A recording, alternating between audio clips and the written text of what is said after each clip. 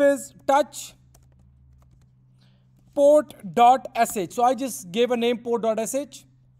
chmod 777 port.sh. All right.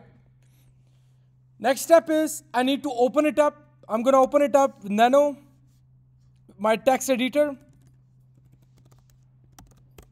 All right. First command, as you know, we need to declare the library. All right.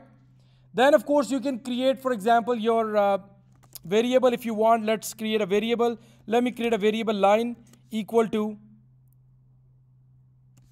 All right. And then let me echo, and let's say welcome to port scanner.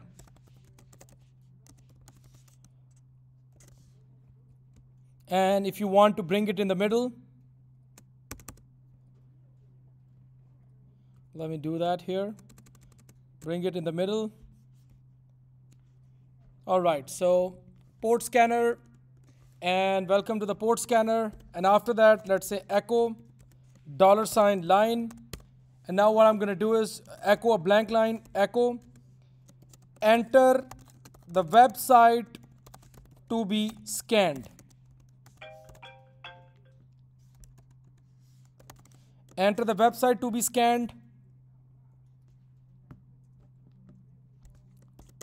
And to take the website onto the same line, -n. You guys know that -n parameter will give the user read, for example, let's name it DNS. All right. So whatever user will input, it would be stored in the variable called DNS. After that, what you're going to do?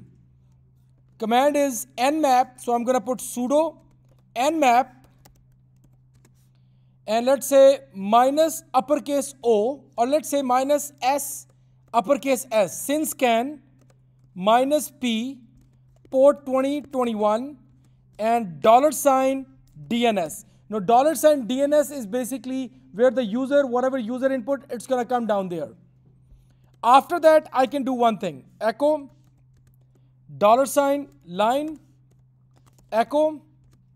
You can put here OS scan starts now. OS scan starts now. And I'm going to put a $sign again, echo $line, and I'm going to put a new command, sudo nmap -O $DNS. And then, of course, you don't have to do anything else. Other than, I mean, unless you want to put some banners, some other stuff. So let me quickly run it, and then I'll come back to it. So if I run the script, port.sh, it's asking me enter the website. Let's say gwinnettech.edu. Password, you need to put the password because it requires sudo privilege. You guys can see here, the ports have been scanned, and now next the operating system scan has started. So everything has done. I'm going to go back to my script again and stop recording.